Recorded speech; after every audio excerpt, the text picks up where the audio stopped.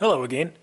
We continue today with the problem of the Ultra 2 power supply, which, conveniently, unlike the Ultra 1, which appears to require a PhD, comes apart quite nicely.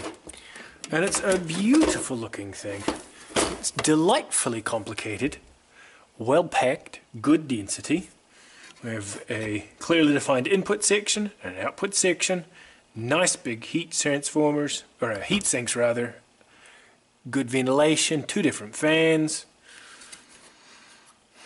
On the output side, there are a fair number of, well, they're not enormous capacitors by any stretch of the imagination, but there's a good number. Bunch of chokes, transformer, custom. Some pretty serious looking plugs here.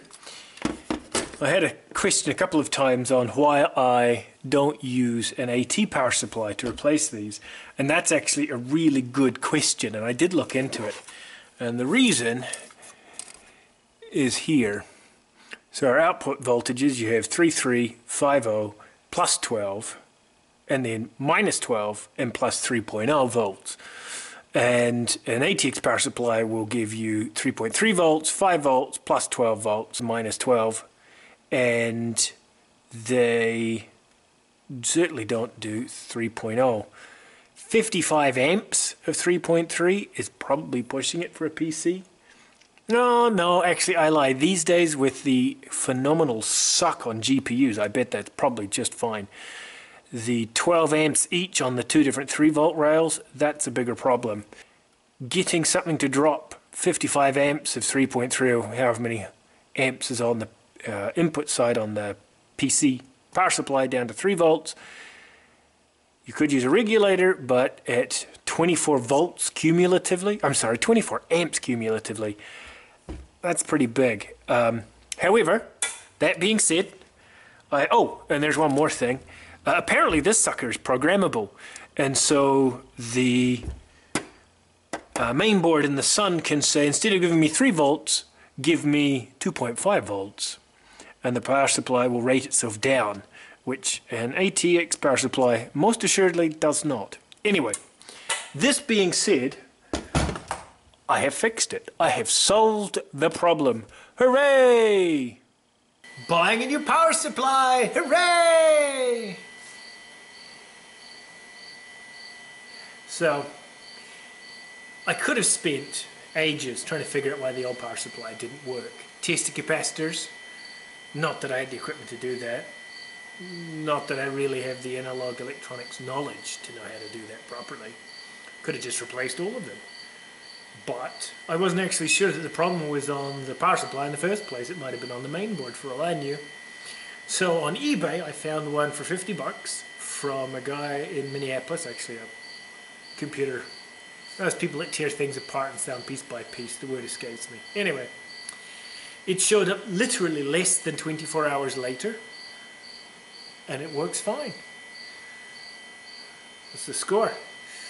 It solved the problem of not knowing whether it was the power supply or the main board.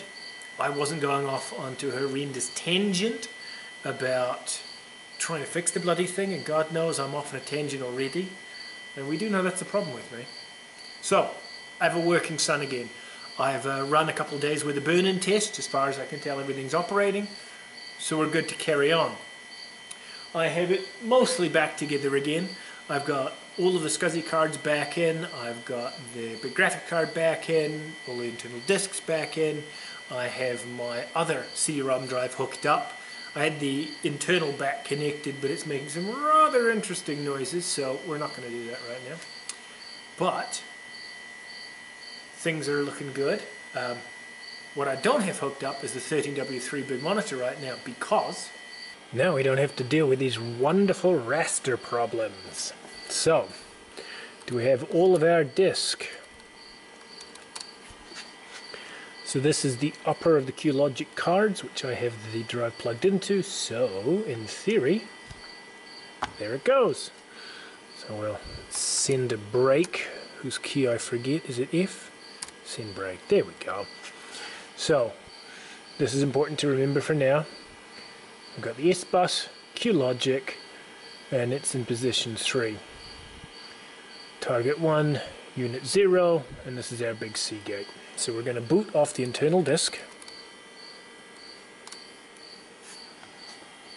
I think disk 0 is unnecessary, disk would have sufficed, but anyway, there it goes. So here's our first hint, corrupt label, wrong magic number.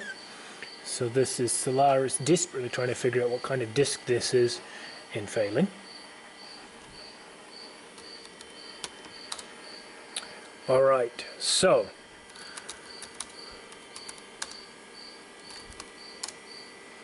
these are all of our disks.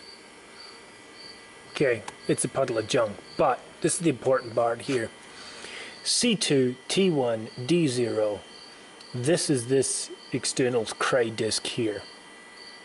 And you see it points to, it's a symlink to the devices directory, which has SBus, wrong line, QLogic 3, SD at 1,0A.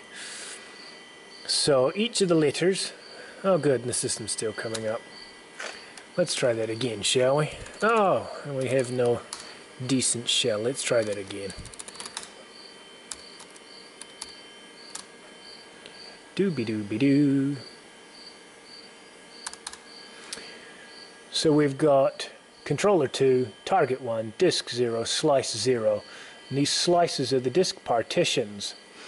So SD1,0A is slice 0, slice 1, 2, 3, so on and so forth. This is kind of cool, but it's already got this thing enumerated out, which is the problem. Now in theory, this slice 2 is supposed to be the whole disk. So in theory, if we do C2 slice 2, and we'll output it to here. Actually, we'll do it to root. My T key doesn't work very well, by the way.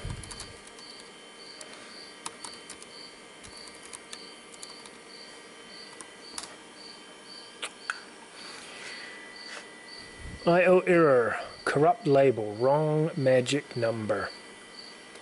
So again, my theory is that Solaris is desperately trying to figure out what the partition table is, and it's using this partition table even to tell it where the beginning and the end of the disk is when it's doing a whole disk whatever. The devices table is actually kind of interesting.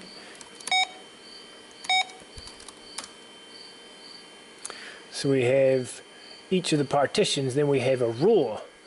And for those of you who are familiar with Solaris, there's a raw disk. Oh. But I forgot Solaris doesn't let you do options after the fact. And you see it just simply points to each of these raw devices, which is clever. I like the way that it blows us out in this lovely hierarchical tree. It's really nice. However, it doesn't help us still. We cannot use any of these partitions. The raw images simply means that it's unbuffered access to the disk. It doesn't help us. The exact same thing happens. Come on, keyboard. Oops. Where are we? Oh dear. Well, that's easy. Now we have access to these. So we know C is the raw disk. So we'll take our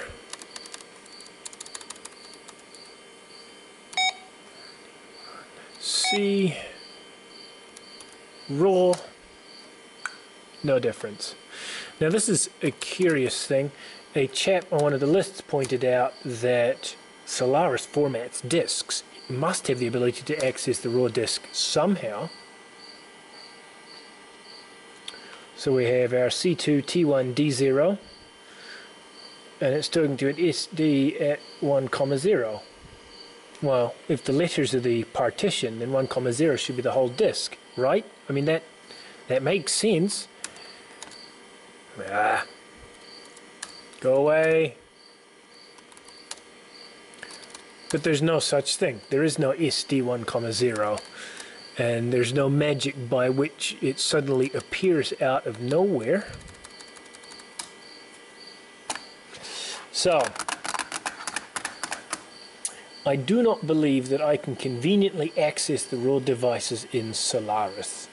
I think that Solaris is really, really excited to try and help me. And even though it has the ability to format disks like it, there must be a way. There's got to be a way, but I don't know what the heck it is. I've never needed to try.